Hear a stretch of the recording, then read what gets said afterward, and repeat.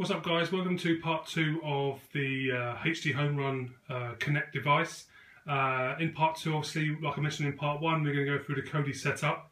And as you can see at the moment, I've got it running, and unfortunately for my area, we don't really get the HD Freeview on BBC One for some reason between 6:30 and 7 o'clock UK time, which is really bizarre. So they play like adverts like this. And as you guys can see, it's working perfectly on 1080p. Since part 1, I've moved the device now remotely, so it's actually in my loft, which is connected with a TP-Link's Power Ethernet 500 megabyte device, which runs literally through my networking cables. So that's what I use for all my media boxes, and you can use it on this device, which is really handy, so you can keep things tidy.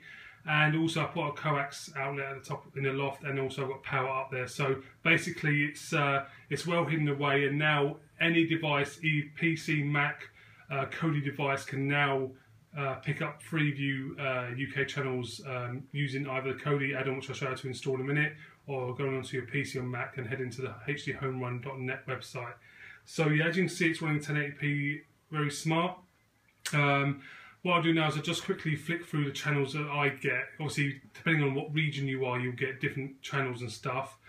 So if you've got a remote and you use your arrow keys, if you arrow right, you'll get a pop-up there. And what's really cool is that it's got the EPG guide, so you know what's on next. So as you can see there, it's not 7 o'clock here yet, but obviously next is the one show, and so forth. So I'll quickly just go through the channels that I get. There's roughly about 128. That also includes radio and various amounts of things. Obviously I'm going quite fast through those, but if you go slowly, it will download the icon as well. But again guys, I just want to show you sort of how nicely it is set up and that.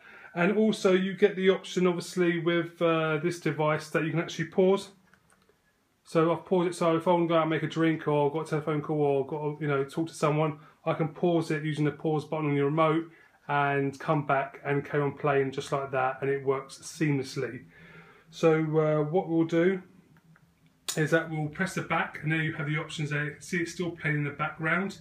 We'll hit the exit button, and then as you can see there guys, sorry about that, I've actually set up a shortcut called Freeview, because that's what it is where I am. It's UK Freeview TV. And it's just a lot easier for me to navigate to that to find the channels. So what I'll do is I'll show you guys how to install it.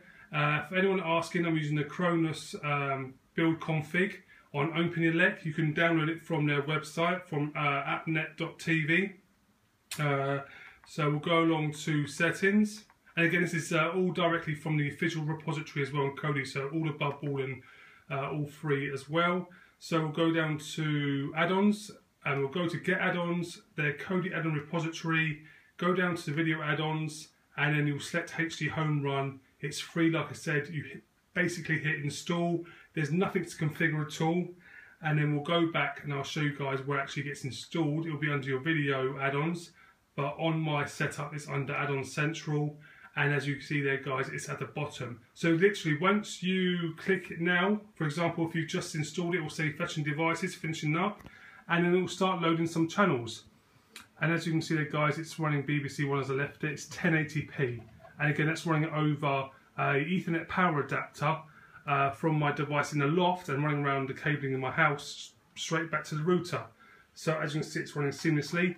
Like I touched on before, you can use this on your Mac and on your Windows. So literally, if I want to watch BBC One, and then obviously if the wife wants to watch another channel, I can always go to my office and use my Mac and go to BBC, whatever I need to watch on. And my son's bedroom, if he wants to watch ITV, I can go up there, and he's got Amazon Fire Stick. So basically I can download the app on the Kodi repository like I've just done there, and again he has access to this as well. So it really is a fantastic device, because it's giving you the options to have this in every bedroom, UK TV, without having to have an aerial, which I think is really decent. So that's part 2 over with. As you can see, as you may have seen already, part 1, but it's a very good device. I highly recommend it. It's probably the best £100 I've spent.